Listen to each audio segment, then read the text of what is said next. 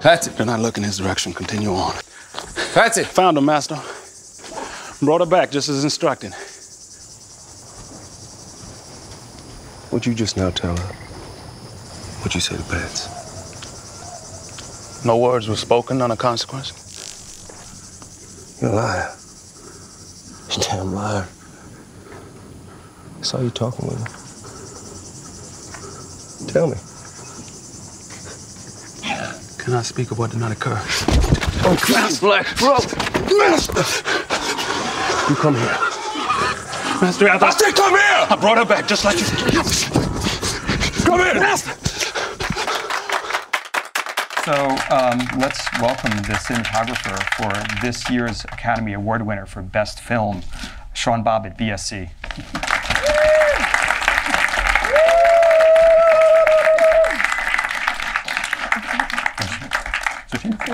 Yeah. Okay.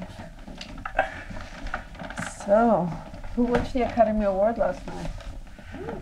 All right. Best Picture. So, are you still high from it? Are you still drunk? Did you? How did you celebrate? Tell us. I actually, my parents live in India, so I watched it with them. Are you kidding me? I think we had 3 bottles of champagne, so just a little bit hungover still. But no, it was a fantastic evening. Stressful though. I mean, having to wait till the very, very end. I know. Once again. I know. But you know, we're very pleased, very excited. So how did you get? Your parents are from India. Live in India? What did you say? Indio. Outside of Palm Springs. I was like, okay, he went to India and he arrived today. Yeah, so you are a Yankee, and how did you end up in England and become a British cinematographer? It's a very long story, but basically my father was in the oil industry, and I grew up all over the world and spent most of my childhood in England. And, you know, I keep finding myself back in England, so that's my home. So, I'll ask the generic questions, and then I'm going to open up to the chair of the cinematography and the cinematographer students, because that's really their chance to be here with a world-class cinematographer. So, how did you worked on 3 movies with Steve McQueen, and maybe even art installations before that? Yeah. So how did you hook up? I want to know both in terms of like how did you meet, and also what it was like to start working with somebody on art project, because it's not narrative, you know, it's something totally different. No, I think I've been very fortunate. I've worked with Steve for 13 years, and it was actually his wife who kind of put us together. They had seen... She seems to be really on top of it. She found him the book, too. Oh, yeah. No, she's an important lady. I wouldn't divorce that one, yeah. But they had watched Wonderland together, the first feature I did, Michael Winterbottom's film, and at the end of it she had said, you should be working with him. Because at that time Steve was doing his art installation work and was looking for a cinematographer to work with. So he tracked me down through my agents, we got together. We had tea in central London, a very civilized thing to do. I thought he was completely barking mad and could barely understand what he was talking about, but also thought that he was either an absolute genius or an absolute lunatic. Yes. And either way, it was going to be interesting doing something with him. So he had an idea which became a work called Western Deep, which is one of the things I'm proudest of ever having worked on. It's set in the bottom of the deepest gold mine in the world in South Africa, which is almost 2 miles underground and takes 2 hours to get to, and an extremely dangerous and unpleasant environment. And we had spoken for months about the project beforehand. That's the great thing about Steve. He's really a great collaborator, and he loves to share ideas and to hear other people's ideas. So we had spoken about, you know, the politics of South Africa, the concepts of even in those times, you know, a black miner was basically a slave historically. and the life in the mines was very difficult and very dangerous. And so we were there to explore all of the politics, the geography, the history, all of these ideas rolled up into, and that was the thing. It wasn't like you're saying. It's not a narrative. It's not linear. It's art. And I can remember getting down on that first morning all the way to the bottom, which took 2 hours. Mm-hmm. And they put 4,000 people into the ground every day. I mean, it's enormous, the whole project. And we got to the bottom, and I turned to him. I said, "Okay, well, what are we going to do?" And he said, "I don't know. There's something here. Let's find it." And I almost hit him because you're in the most hostile environment in the world outside of a war zone, and I come from the world of the narrative, of the linear, of having a specific goal visually to achieve, and suddenly that was all taken away. And initially, I was lost. I thought, oh, and after a little while, I thought, oh, just sod this, just go shoot something. And within minutes of starting to shoot, I realized what a gift this was, because it's total and complete creative freedom. You are unfettered. Whatever you do is right, simply by the fact that you were there. And it became the most amazing experience, and has marked me forever as a cinematographer. And I kept wanting to go back. We were only allowed to go down for 2 days. I was like, oh, let's go again, let's go again. Because suddenly, all of the years that I had done before as a news cameraman, as a documentary cameraman, and then moving into narrative, were thrown away in a really interesting way. All the technical things that I had developed and had become second nature suddenly were second nature. And it was euphoric. Well, you know that Einstein said knowledge is limited, but imagination is not, and that's really yeah, what you're that's saying. what it was. And it was... Once you get into imagination, everything is possible. There's no rules and there's no... And I would urge you, if you ever get a chance, I mean, Steve's work is quite rare. You'll find it in museums. Hopefully he's going to have a big retrospective in London next year. But if you ever get a chance to see any of his early work, then go see it. Because he does something, and he does it in his films as well, which is take very simple basic images and transform them. And I think that's what art's really about. He transforms them into an emotion. And it is remarkable. And he just kind of does it. And it's a very rare and wonderful thing. Well, it's like in painting. You can stand in front of Rothko or something, and basically it's so abstract, and yet it's powerful. Exactly. And I think that is what a great artist does, is that somehow he touches you, or she touches you, in an unexpected way, using an unexpected form. Can I ask you something? And we'll get off the thing of art, but I'm really into art. Well, and I'd say you should all be into art. Did you do also video art, like, Bill Viola, or was it installation, or are we talking maybe it's both? It's both, really. I mean, Steve has always wanted to be a filmmaker. His passion is film. He's an amazing cineast. He's seen every film ever made, and remembers it. Right. But as a child, his one great skill was he could draw. And he was born in the western part of London, in a very lower middle class family. It was his gateway into the world, and he got scholarships because of his art. And so he's got a very long and very interesting route, using his art to finally end up doing what he wanted to do, which was to direct films. And when he directs films, it looks like painting, so... Yeah, no, it's, because of the route he's taken, he's not held back by the conventions of modern filmmaking. And so nothing is impossible. The imagination is everything. I have to admit, when I saw the movie the first time, and it started so slow and painterly, and he held on an image for so long, I was just like, oh no, no, it's so pretentious. But then the power of the story really, you know, came through, and all together is just. Well, I think you can see it again and again. It's hard, but it's just, you know. Yeah, we're used to a certain pace complex of filmmaking, and the idea specifically behind 12 Years a Slave was that it should be simple and it should be beautiful, and that everything we did was to enhance the performance of the actors and give them the time and the space to find the performance, and so.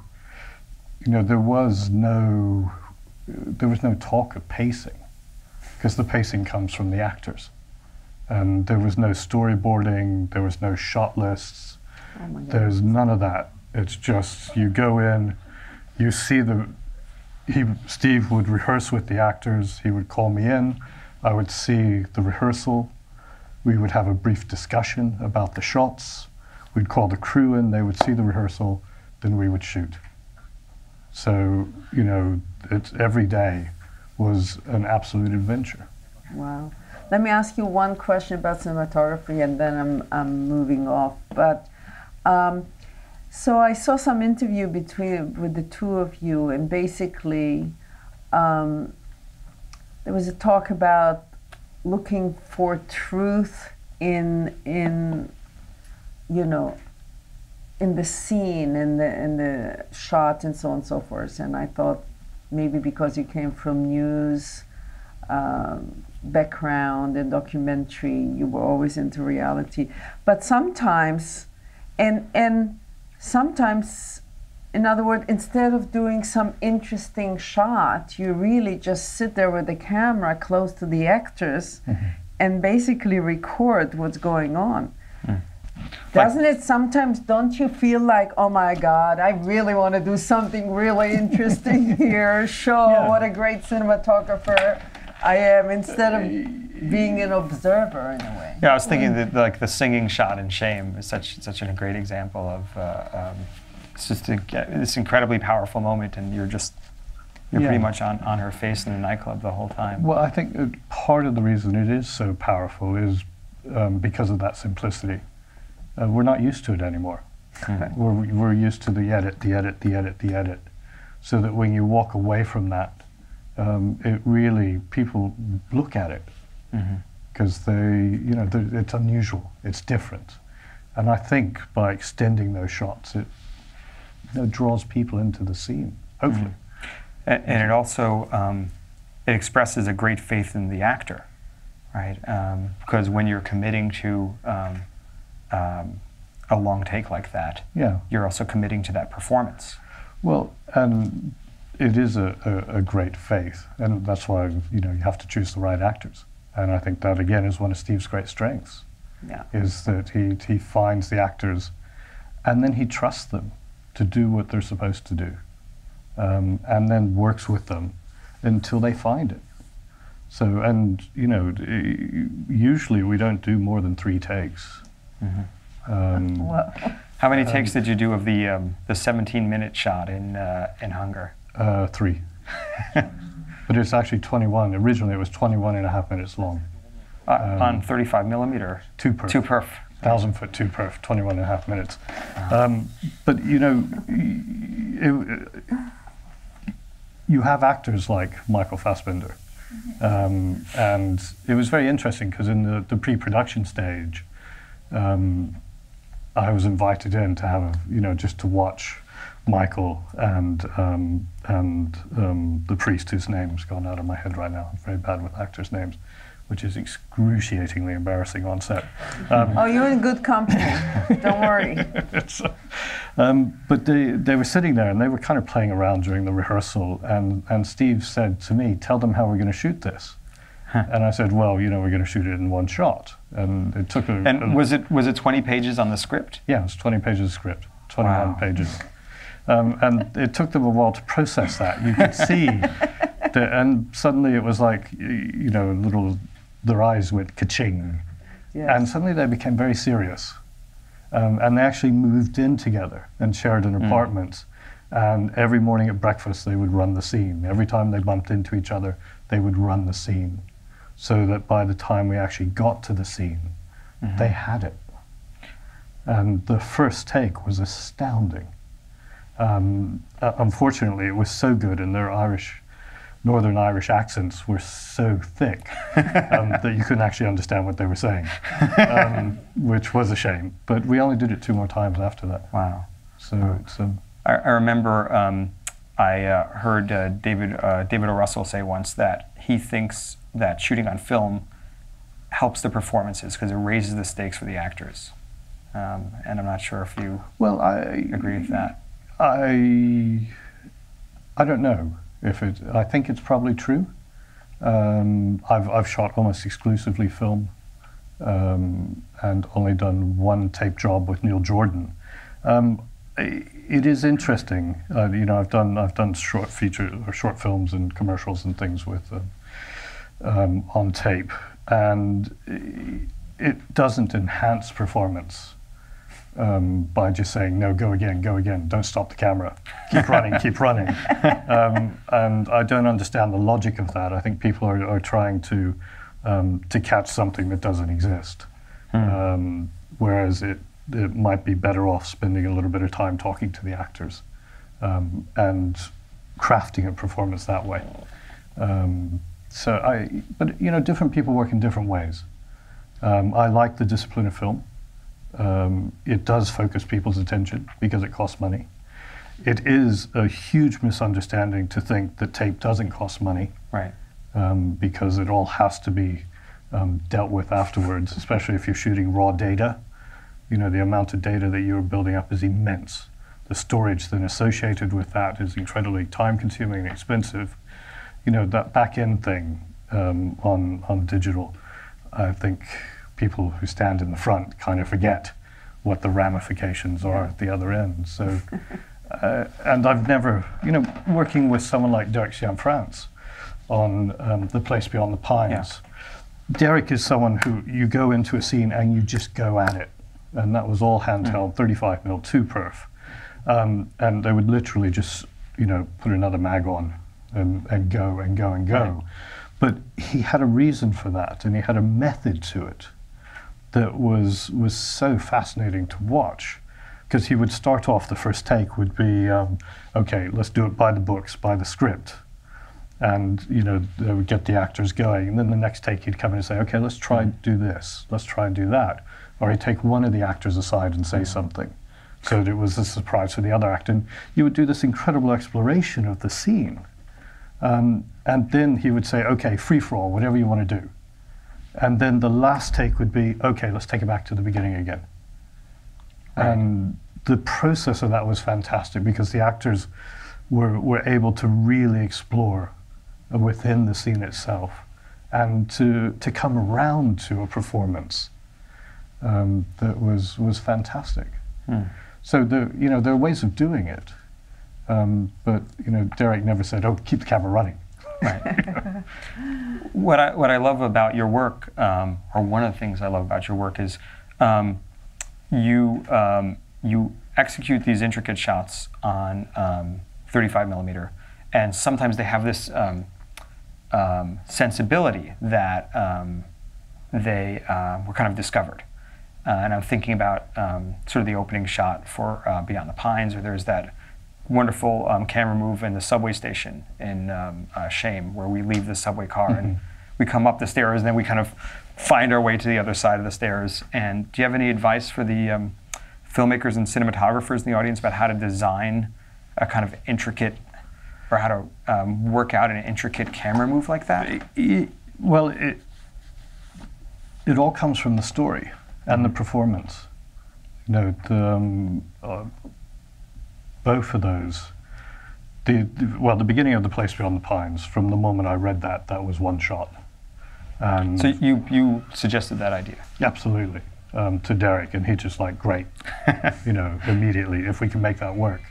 And so we worked very hard on the geography of the set elements of that, so that it would work as one shot, because it is a state fair, and those are just the public people. We had no control. Were you switching out lights on the Ferris wheel, or that just was? That was all there. Wow. I could add lights, but I couldn't take lights away. And any lights I added had to look as if they belonged to the fair.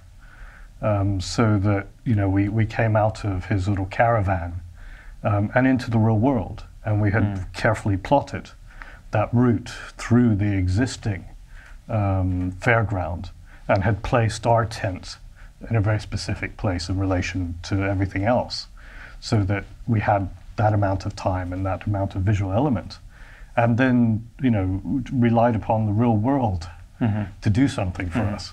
And it was fantastic. You imagine Ryan Gosling suddenly appearing in a state fair. I mean, people literally were in such shock that they couldn't do anything.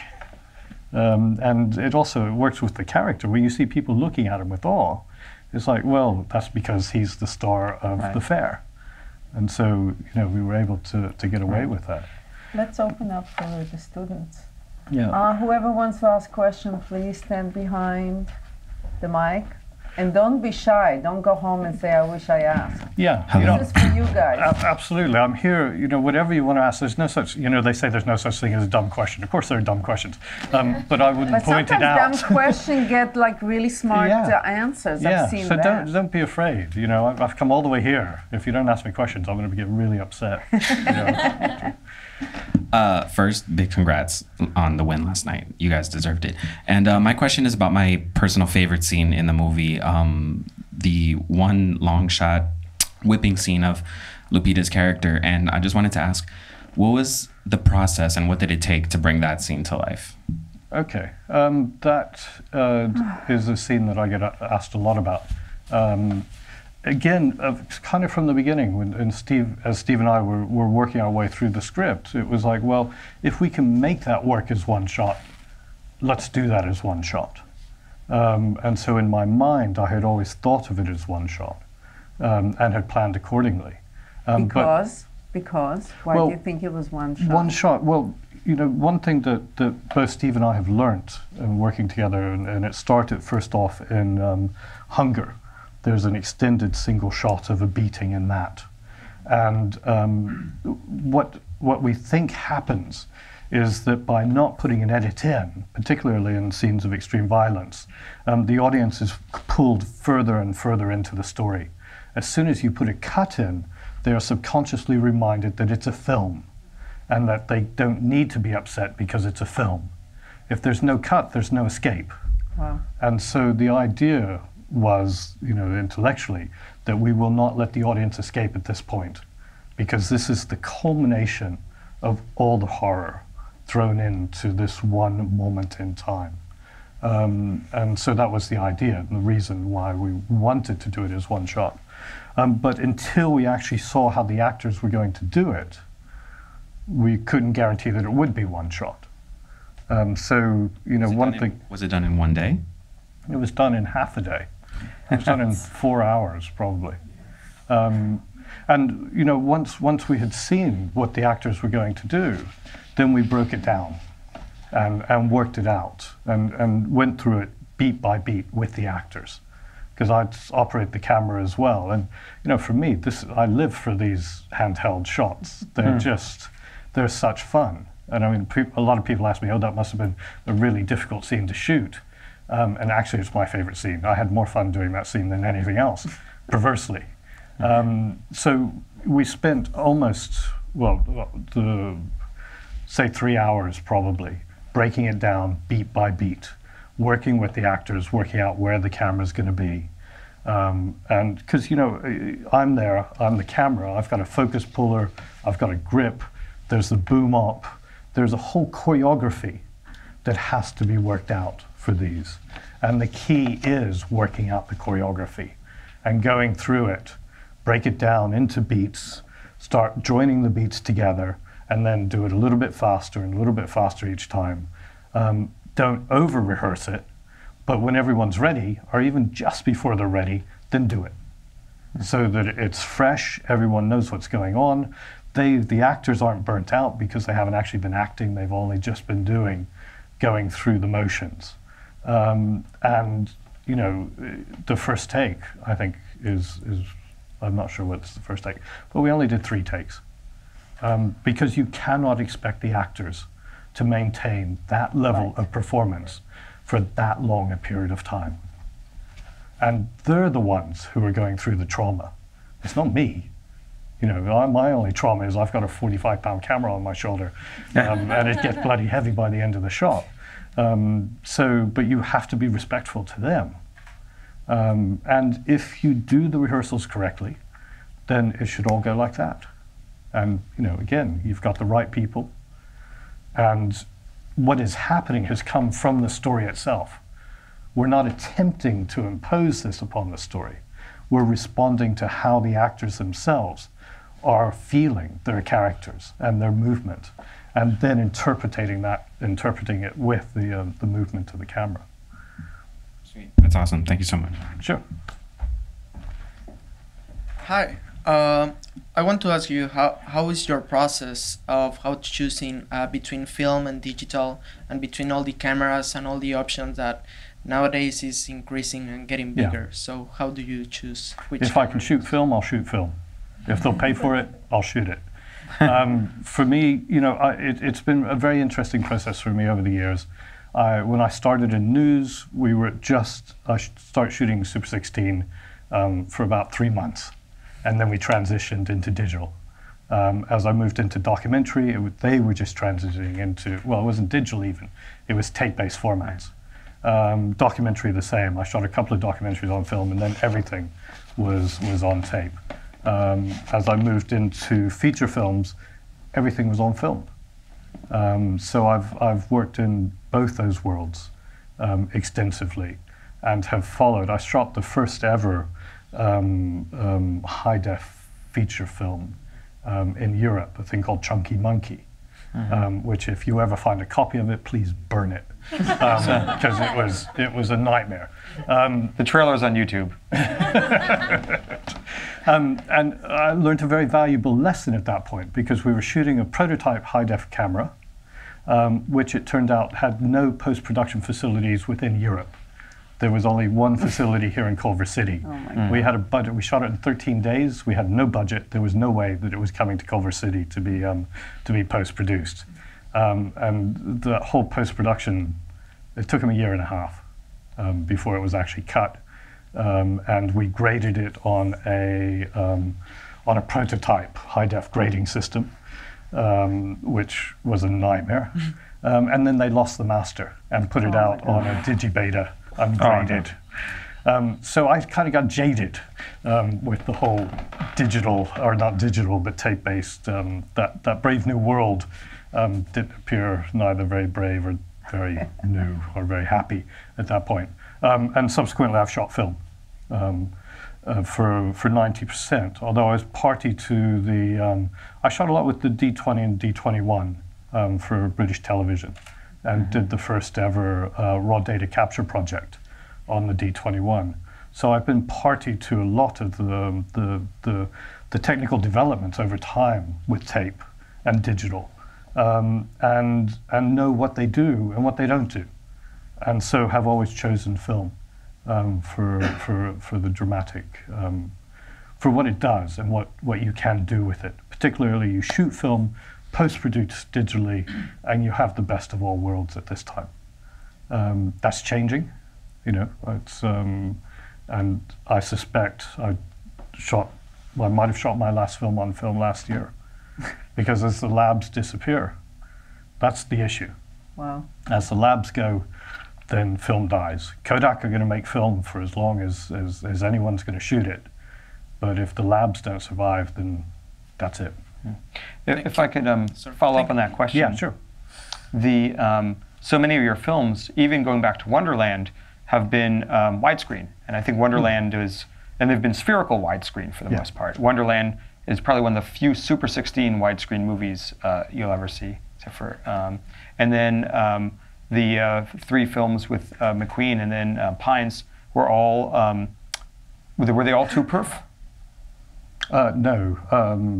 Pines was 2 perf, Shame was 2 perf, Hunger was 2 perf, 12 Years a Slave is 4 perf, but all spherical. All spherical. Yeah. What is it about that format that draws you? You know, as the operator, and just, you know, coming out of news and documentary, I've always had the camera on my shoulder, and I'm very used to that, and I love it. Composition, for me, is half of cinematography.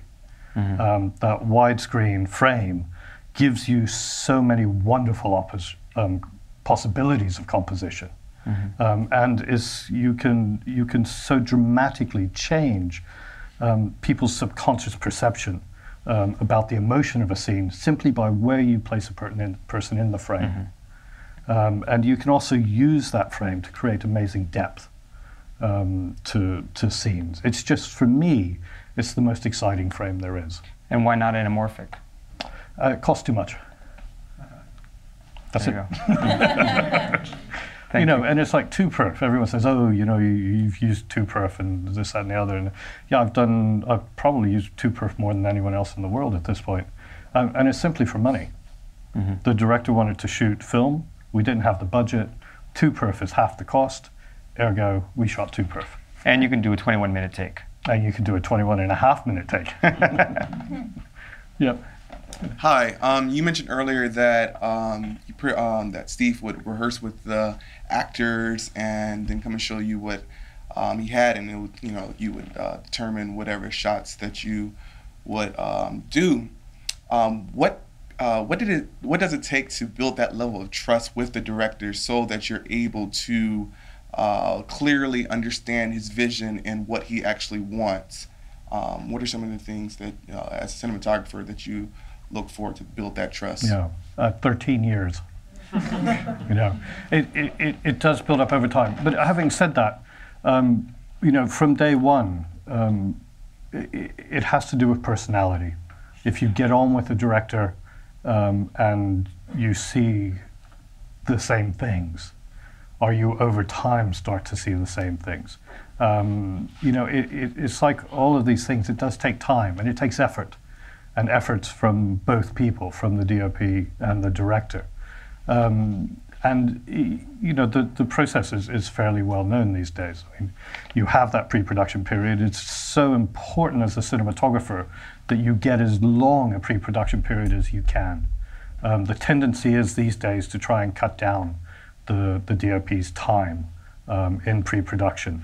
And the reality is, if you don't have, on your average feature film, with, say, a budget of over $1 million, if you don't have 5 weeks pre-production with the director, you do not have enough time. Because what happens is you have 2 weeks where the two of you can really work together. And as it gets closer to the shooting, all these other people are coming on board. He's got actors, he's got rehearsals, he's got rewrites, he's got all sorts of stuff. I say he, but it could be a she.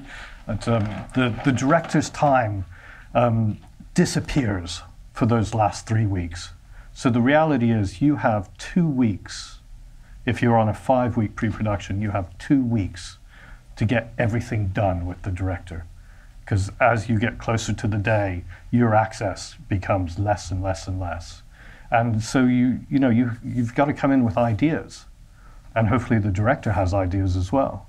So you're looking at films, you're reading books, you're looking at photographs, you're looking at paintings, you know, anything that can spark an idea and start a discussion between the two of you. I go out and I take a lot of photographs on the location and go through, take the photographs back and put them through Lightroom, and I grade them. I put them in the correct aspect ratio, and I go through and I do stuff, which I then show to the director. And we can sit there and look at it, and it can be, oh, well, I like that, I don't like that. And it also, you know, that helps me. I become very, very attuned to the locations and where the, you know, what the compositional elements are, and interesting where the light comes from and how they change over time, the locations. And I'm able to show them to the director as well so that they can start to see potential for the compositions. Potential for where the actors might move and how a scene might develop there. And I found that to be a really useful tool to start talking about specifics. Because every director is different. Some directors are incredibly visual. And then at the other extreme, there are some directors who could care less about the visuals. They're all about performance. They're all about the actors. And the job of the cinematographer, I think, initially, is to figure out who they are for that director. Because you work with someone like Spike Lee, he's incredibly visual. He's not going to be told, and you need to develop that relationship, and you hope that over time that from those discussions and from everything you've done, that a trust will develop. And if you've done your job right, the trust will develop in the second week of shooting. And this has been something that has happened time and time again, that sort of midway through the second week, the director will just turn around and say, "Oh, well, what do you think?" And that's it. It's changed at that point.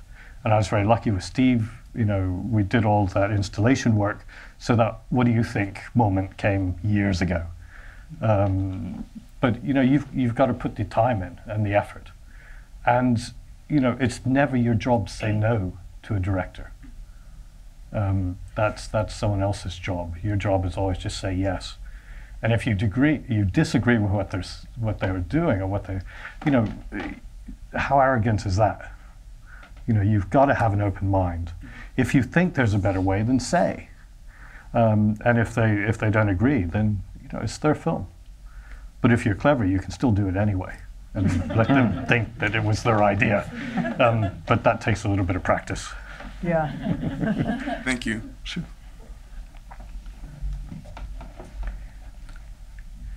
God, this is so civilized. I mean, usually it's sort of pandemonium. Good evening. Hello. Good evening, all. My name is Honor Lynn, and when I came in, I told myself that I was going to look at the film from what I've learned from class and look at it from an objective standpoint and not subjective. My question is to you is that your movies are so profound, like 12 Years a Slave or Hunger. Is it not hard to stay focused on your job? Because I found myself becoming more subjective instead of objective, and being very emotionally attached to the film, to this one or Hunger. Is that not difficult for you? Well, the actual process of making a film is very different to the process of watching a film, because you're working out of sequence, and also you have the pressures of getting the day done. So a lot of the time, whereas you recognize a fine performance, and you recognize a nice sequence that's going to work well, it doesn't mean anything till it's actually cut together, and it is given a context within the story. Can I ask you a question? Since I saw it, there is a scene where he is hired to play the violin, and plays the violin, people are dancing, and then basically the music from the violin into the score, and it just stays on him, on his face, playing the violin. And I was just thinking, when you shot that, did you know that this is going to be the transition, or was it something that the director did later on with the composer and so on and so forth? No, that was done later on. Yeah. I mean, it made sense to hold the shot. Well, that's what it is, because you held the shot. Yeah. No, and that's is the beauty of Steve. Yeah. Because I don't stop shooting till someone says cut. Yeah. So I'm going to hold that shot for as long as it's there. Yeah. But he'll sit there, and you can see, well, I can't see because I'm operating, but I'm told that he sits there, and he is absolutely and completely focused on what's going on, and literally moving in his chair with the camera. And then he sits there and he gets really excited and sort of holding it as long as he can, and it's like, cut! So it's, that's his decision. Yeah. But you also, and I always say to my first AC, when you're told to cut, don't cut. keep it running for another couple of beats. Because quite often when you say cut, the actors will do something. And that something can be really interesting. Yeah. And it's, you know, it's a good trick. It doesn't always pay off, but you just need it to pay off once in a film, and it's worth it. I am sorry I interrupted Yeah, you. sorry. The answer. Well, what was the question? No, you answered in a way, because she asked you, how do you keep not being emotionally involved? Yeah, but also, you know, you've read the script, you've lived with the script for weeks or months, or sometimes even years. So you know what's going to happen. There are no surprises. And your job is to get it shot. So your focus is on that day, that scene, that shot. And there's always, I mean, the momentum of filmmaking is so crucial. And as the cinematographer, you play that with that momentum. The first AD is there trying to beat it on and keep it going, but it's kind of your responsibility as well to keep that momentum going. So, you know, there's an awful lot more to be thinking about than, oh, well, this is such a sad scene or something like that. Thank you. Sure. My name is Alistair Conway from Brooklyn, New York. Incredible work. Thank you for those visuals. The question is, you said you went on set without a storyboard or a shot list, and that really blew me away. My question is, well, you've been with Steve for quite some time, and you and him have a working relationship that you understand each other. Yeah. How do you create that kind of security with yourself to go on set without those specific tools to accomplish what you've accomplished? Well, you know, I come from documentaries and news. There are no storyboards. There are no, you know, it's real world. It happens in front of you. So that's been my life. That's what I expect. So, you know, a storyboard, very few directors I've worked with use storyboards. They're primarily because they cost too much money, and we don't have enough time in pre-production. But also, you know, the idea is that instead of trying to, tie the actors up into specific movement and specific elements, is trying to give them the freedom to do what they think is right. Now, that doesn't always work for every film you make.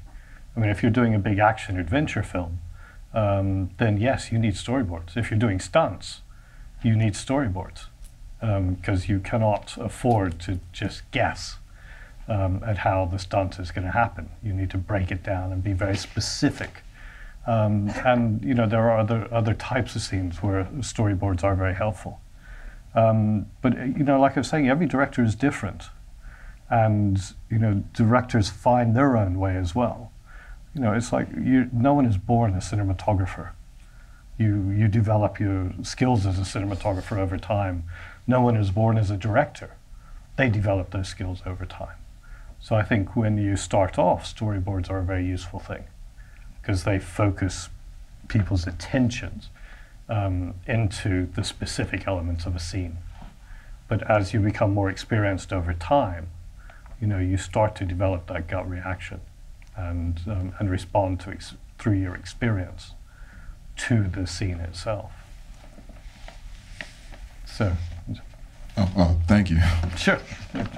And if I could just follow up on that, there's still that moment where you need to figure out, where can I put a light, where can I put a light in a place that it's not going to be in the shot, and where can I set lights that are going to sort of tell the story and, you know, be good portraiture for the actors.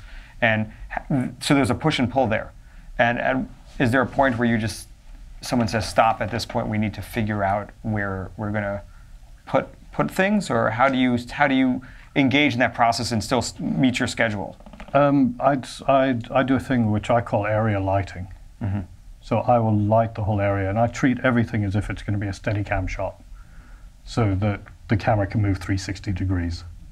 And I rough that in and get that pre-lit before I arrive. So that, you know, and also part of that process of spending as much time on the locations or in the sets as I possibly can and taking the stills is, like I say, so that I understand what the geography is and what the natural light is, the existent light, and try to anticipate what the actors are going to do. I've got the script. I know what is going to happen. I just don't know exactly where it's going to happen. So, you know, and usually what happens, well, what you hope is going to happen is that the actors come in, they're only halfway through hair and makeup. So they do their performance, we see what's going to happen, they get sent off then to finish their hair and makeup, and then I have time to really finesse the lighting at that point. But I've sort of learned that, you know, if you approach every setup as if the camera's going to go everywhere, then, you know, you can't go wrong, hopefully. Although I have gone horribly wrong in the past. So kind of going off from that was kind of my question is like, what are your favorite tools to use to light 360? Because I read that you like to use 360 lighting. So I was kind of curious how you actually achieve that. What kind of tools do you use to actually? Well, it really depends on the approach to the film itself, and the budget. If I can, you know, if for example, and of course every location, every scene is kind of unique. But say, for example, it's in a big room in a stately home, and it's a costume period drama. I'm going to want to get 18Ks outside the window. Usually on a costume period drama, you can't see out the windows anyway. So I'm going to put a full grid on those windows, back the 18K off, 100 yards, and use that as my key source. And then, you know, sometimes that's all you need. I'm very much of the belief that if one light will do it, then use one light.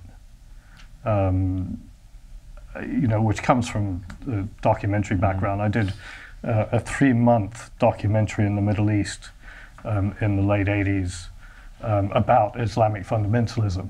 I had 3 mini redhead Ionaros. By the 3rd day, I had blown up every single bulb but one.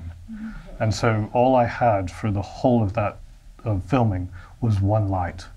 And I learned more about lighting over that period of time than I have ever in my life. So if I can use one light, I use one light. But then just slowly build from there. You know, Billy Williams, I did I don't know if you know Billy Williams, one of England's, the world's greatest cinematographers. I did a seminar with him at the National Film and Television School in Rockport, Maine, or the International Film and Television School in Rockport. And he gave such fantastic advice. And the one thing he said was that, you know, some days you will walk onto a set and you just won't know what to do. So the first thing you do is put up a light, any light, anywhere. And that does 2 things. It gets the crew moving. And this is part of the momentum thing. It gives you a bit of time to think. And also, when that light goes on, as soon as it goes on, it should be obvious whether it's right or wrong. And you know, that is fantastic advice.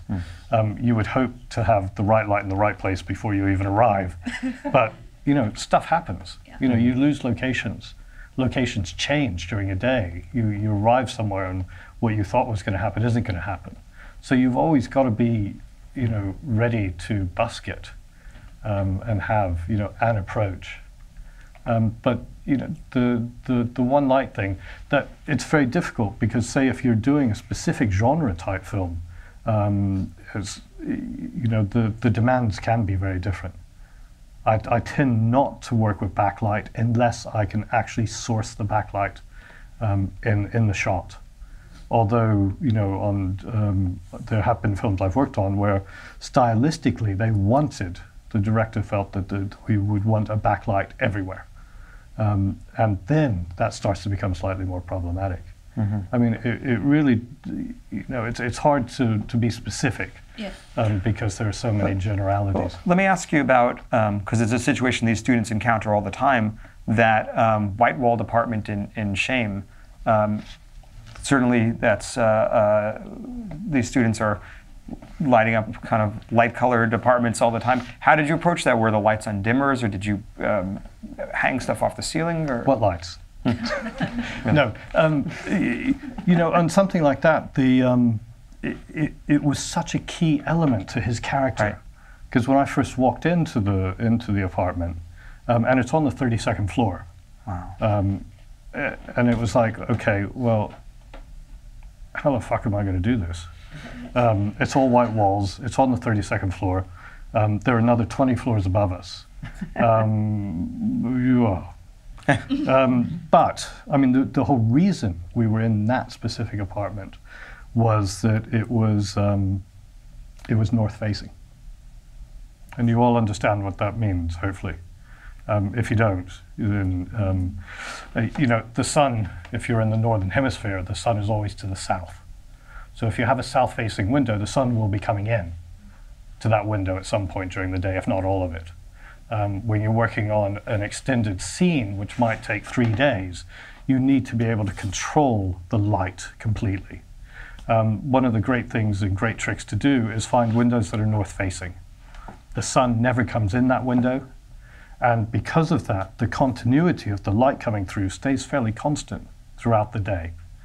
So you don't have to try and block it off.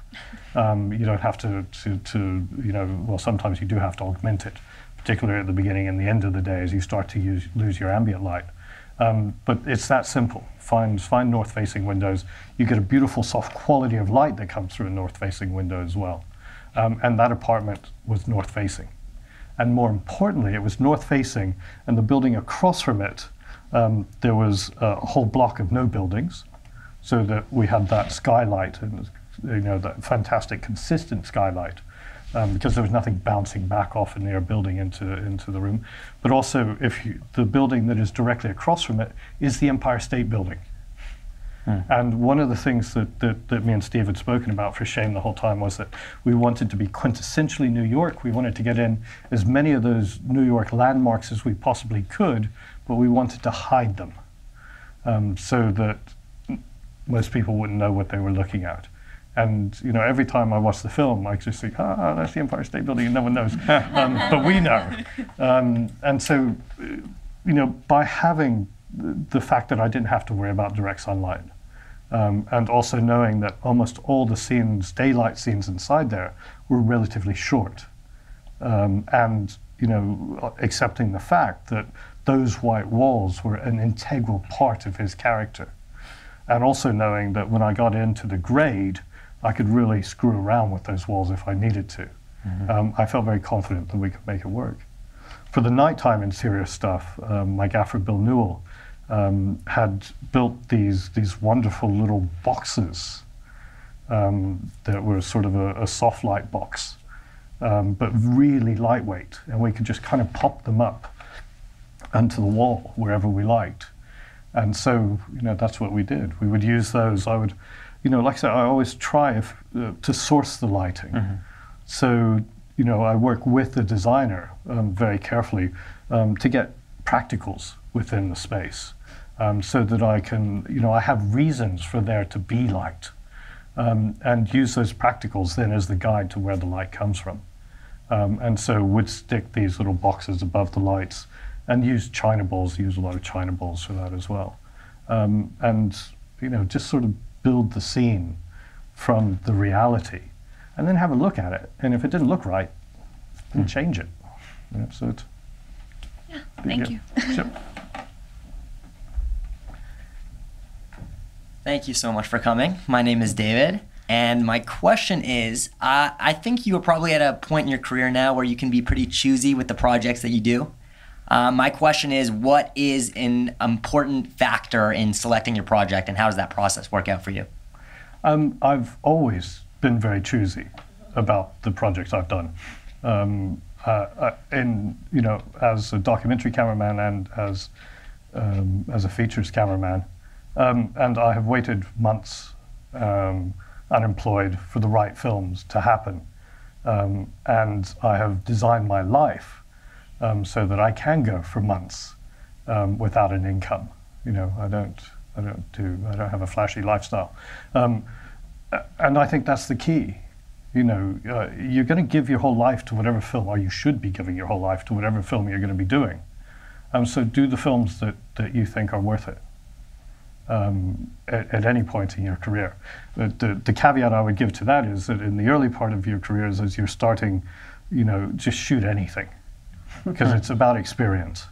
And the only way you get experience as a cinematographer is by shooting, nothing else. You can read books, you can watch movies, you can talk to your friends, you can do whatever you like, but you will not progress unless you shoot and shoot and shoot, and be very critical about everything you shoot, and look at it and learn from every day's work that you do. You know, it's great. I am getting offered more scripts, which is always wonderful, but it is about the story. You know, whenever I get a script, and I read every script I'm sent, the first time I read it, I don't read it as a cinematographer. I just read it as Joe Punter, thinking, is this a good story? Did this move me in some way? Is this interesting? Is this original? Is there something here that's worth the effort? And if there isn't, then I say no. I mean, in the last couple of months, I've had all these $100 million scripts come through, and I read them, and it's like, well, I can't do that. I mean, that's crap. And, you know, it's upsetting the agents, because it's like, this is, you know, I've done $20 million film, I need to do a 50 now, and then I need to do 100. And it's like, well, why? I'm not really, yeah, I would love to do, say, a Bond or, you know, a Terminator or something like that, but I'm not going to just do a film because I've got a lot of money. So it's the story. And then once I've read the story, it's meeting the director. And, you know, it's the story and the director together that make a film worthwhile. Because if it's a good director, they're going to get a good cast, and you're going to make something interesting. Great. Thank you very much. Sure. Hi, I'm Manu. First of all, congratulations on your academic success. And my question is regarding your interview in American Cinematography magazine. So you said very interesting thing in that we shot in the movie whatever it was needed for the story, as opposed to that what we might need to tell the story. So that's very interesting fact. So can you just elaborate more on that? Because, you know, the movie like this, which is basically, you know, put it from the, or just, you know, it's adapted screenplay. So it's more of a well thought movie. So how you imagine and just implement with that thing? Well, you know, that's up to the director, and the approach that Steve has, and, you know, the one that I enjoy working the most, is that the decisions about the shot are made on the day, and they're not made in the edit. So if you say coverage to Steve, he spits and says, why would I do that? You know, it is about making decisions, instead of just trying to accumulate a bunch of images that then retrospectively can be turned into something. The idea is to do it there, you know, and to be bold about those decisions. And so that's what we did. And there's a big tendency. I haven't worked in America that much, and I think this is more of a European tradition. The concept of the auteur director, you know, making those decisions on the day. And I've worked on films here now where suddenly it's 2 cameras on everything, and you're just shooting and shooting and shooting every eye line, and it's like, well, why are we doing this? So you know, it's a different aesthetic and a different approach to filmmaking. I'm much more comfortable with that European approach of actually deciding what you're going to do and doing it. Thank you. Sure. Hello, thanks for coming in tonight. I'm a cinematography student, and I just want to know, starting in news and documentary, and then your transition into film, how did you stay motivated? Were there times at the beginning where you just felt like maybe film is too complex, or there were moments that maybe there were some experiences that you had and weren't the best? And what are your tips to stay motivated to pursue a cinematography career? Motivated. I never meant to be a cinematographer. At the age of sort of 16 and 17, I was a remarkable pseudo-intellectual, and thought that I was going to be a writer-philosopher. And so I've ended up doing cinematography through circumstance. And for a long time, never, I didn't actually want to be a cinematographer until I'd been doing it for like 12 years, oddly. So my motivation was, the world of news is I'm a curious person, and I always want to know what's going on. And as a news cameraman, you travel the world, and you were there as events were happening. So the motivation for that was, you get to travel the world and you see these things for real. The downside of that is that a lot of those things you see for real aren't very pleasant. After a while you realize, well, if I keep doing this, I'm going to die. So the motivation there was to get out of it. And so I moved into documentaries. Documentaries, fantastic. Again, you're presented the world. But what you begin to realize after, you've done, I did 10 years of news and then 10 years of documentaries. After 20 years, a lot of these things are just the same things happening over and over again. And that all you're doing is being reactive. And you begin to realize, well, every riot's going to go the same way. They always do. There is a structure to them. And so you know that you just have to be in the right place at the right time. You can do this and this and this and, all the tricks, and it becomes boring. And so the motivation was to not be bored at that point. And I thought, and I did this seminar. It was a week-long seminar with Billy Williams. And suddenly I discovered ambition. It was like, bloody hell, I've been doing this for all these years, and I love it. And now I'm beginning to understand it.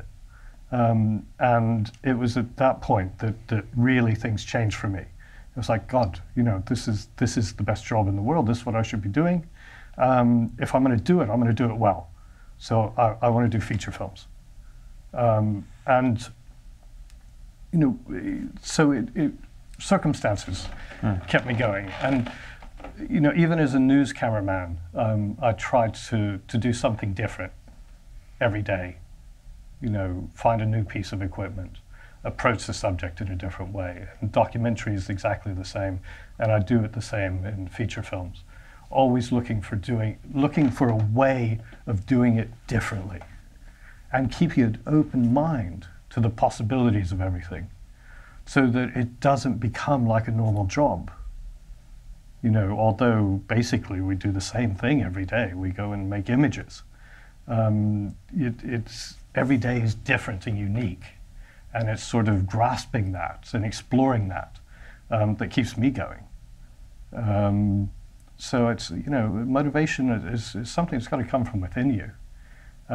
But if you really are doing the job right, it's never going to be boring, because every day will be a challenge, or should be a challenge. And every day you should be a little bit scared that, it's not going to work. And that's, kind of what keeps me going. The day I wake up and I think, oh, well, this is going to be an easy day, I might as well quit. Then you're not doing it right, I don't think. I don't know if that answers your question. Yeah, that's good. That's good. Yep. Thank you. Sure. As we're winding down here, I have a question for you, which is, you've worked with many fantastic directors, Spike Lee and Michael Winterbottom, and they all, McQueen, they all have different styles. Is there a common thread that you've seen amongst the great directors you've worked with? And maybe that's something you could share with the directing students and filmmaking students in the crowd. Okay, the common thread is that they are all decisive, they are all curious, and they all have an open mind. But the most important bit is they are decisive. They make decisions. And that is what it's all about. As a director, you are there to direct people. If you cannot give them a way to go and say yes or no, then what's your role? And is there anything in common amongst the directors that you've worked with that have had a pretty hard time? Or is there a common mistake? Indecision. Indecision. Yeah, you know, it's interesting. I've been fortunate. I've worked with a huge range of directors, and like I say, they're all unique, and it can be quite difficult to figure out what your role is in relation to them. But once you've got that, then everything should fall together. And you know, sometimes, like I say, you end up doing all the visual elements. Other times, you end up doing none. You know, it's the ones that are most interesting and most fulfilling are those where you actually collaborate together. And you're working not just with the director, but also with the designer, with the hair and makeup, with the costume, with sound. I mean, don't forget sound. Sound gets treated so badly, and it's wrong. You know, it's you know, this saying that you hear so often on a set is, "Oh, fuck sound." There is nothing that will enhance your images more than good sound. And you should do everything within your power to help the sound department to get that good sound. If you don't, then you're an idiot. You know, it's that simple. But I've gone off track there a little bit. I rant about sound because I think it is such a mistake to devalue the quality of their work. Particularly in this country, you have so much, everything is dubbed afterwards. In Europe, we don't do that. We don't have the budget to do that. It is 90% of the film will be acquired on the set. And I've worked on some films where it's been 100%. But for that to happen, you have to collaborate with your fellow head of department. But it is that collaboration, and I think that's the whole point I was getting back to, is that you collaborate with everyone. And if everyone collaborates together, you end up with something like 12 Years a Slave. You know, it is so much. One of the reasons why, because here, one of the reasons also it gets dubbed so much all the time is because it's wall-to-wall music in American movies. It's like a nightmare, you know. It's in the old days, I mean, you watch Bernard Herrmann and, you know, even if you watch Taxi Driver, it's like the minute the actors start talking, the music starts coming down so you can hear what people say.